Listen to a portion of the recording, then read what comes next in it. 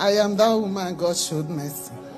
23rd of October on NSPPD. Papa declared we will not die and will not be buried.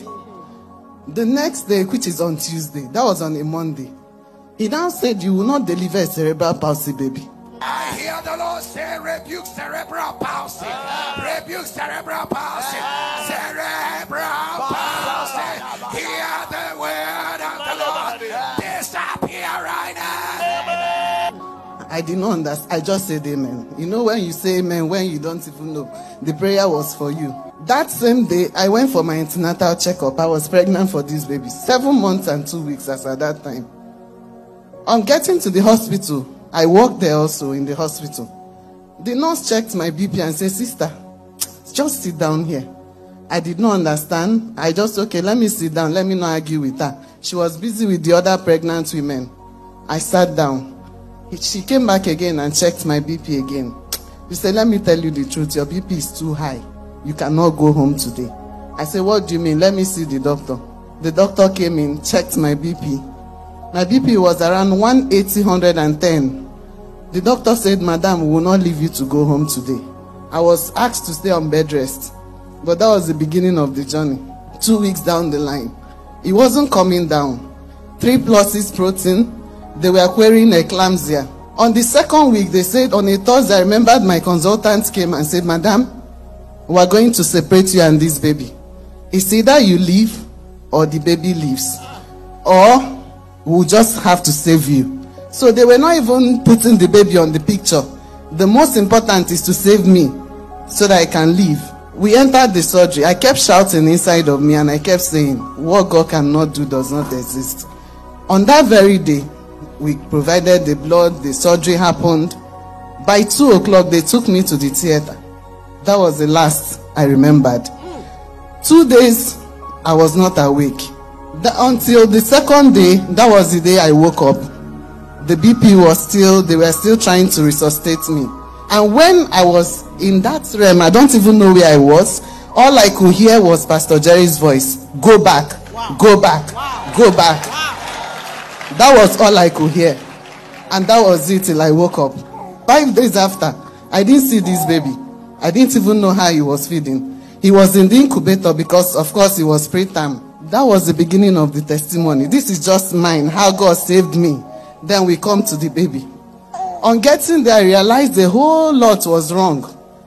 They kept saying they would change the blood of this baby. They did EBT. The doctors here will understand what I mean. They did exchange blood transfusion. They were querying jaundice. They were querying a lot of sepsis. His temperature was out of this world. Only for him to be transfused that day, after the EBT, 12 hours later, they did post-EBT blood work. They noticed that this baby's platelet was 10%. The normal is between 100 and above. This baby was on 10. And the implication medically is that he could bleed into his brain. In fact, on that very day, my husband went to see him in the incubator room. And he noticed that this baby was already bleeding from the skin. They asked us to buy platelets. We bought. People here, the medical workers here, understand what platelets is. Each of them we buy at 256,000. And they kept transfusing this boy every single day. Every day for 2 weeks. I say, God, show me mercy. God, show me mercy. On that fateful day, November 23rd, on NSPPD, Pastor Jerry said there is a woman here. Your baby is in the incubator.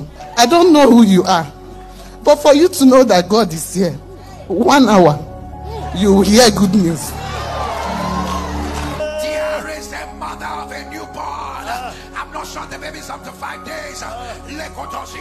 They put the baby in an incubator.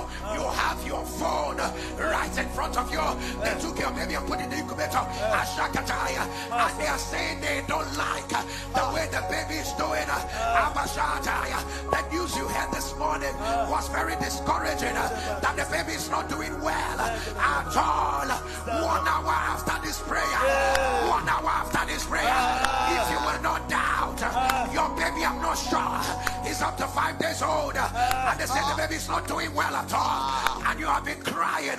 The The Lord saw your tears. The Lord saw your tears. If there is fire on this altar, if you will not give back your testimony in another 1 hour, what looks like a hopeless situation, what looks like there's no way out, what looks like the end of the road, and the sound of your amen, I decree it is reversed right now. I've been crying inside that incubator. I could not touch this baby since I gave birth to him. They refused me carrying this baby. On that very Monday, 23rd of November, Pastor Jerry made that statement. Immediately, I had peace. I said, okay, let me wait.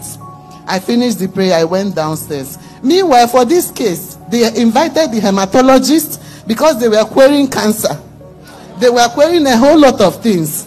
But I told God, nothing will happen to this baby. Not on my watch. I went down. I opened the door. The doctors, the hematologist saw me and said, Mom Yosuji, congratulations. I shook. I said, for what?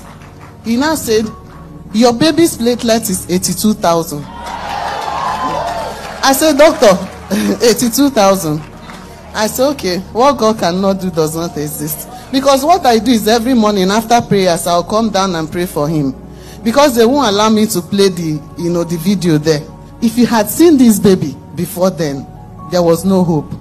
There was no, this baby was weighing 1.2 kg. At some point, he got to 0.9. What can you do with a baby like that? But God showed me mercy. From that day, he started changing. If I come, I will see my baby, he is changing.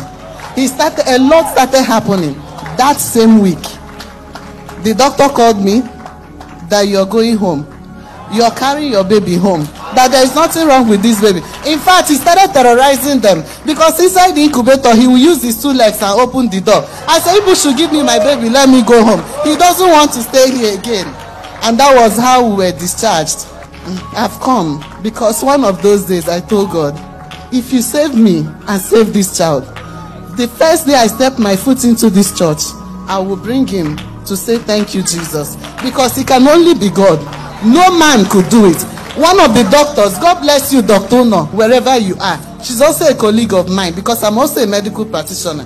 She told me, Sophia, this is nothing but it's only God that can do it. It's only miracle that can save this baby. No man can do it. And to God be the glory. From that day till today, this boy has not been to the hospital. Nothing is wrong with him. They went and did all the tests again before they allowed us to go. The blood they saw in his brain, they didn't see again. There was no bleeding in the brain. There was no infection again. There was nothing. In fact, nothing is wrong with this baby. I've come to return all the glory back to God. For saving me and my baby. For making me alive in the land of the living. To God alone be all the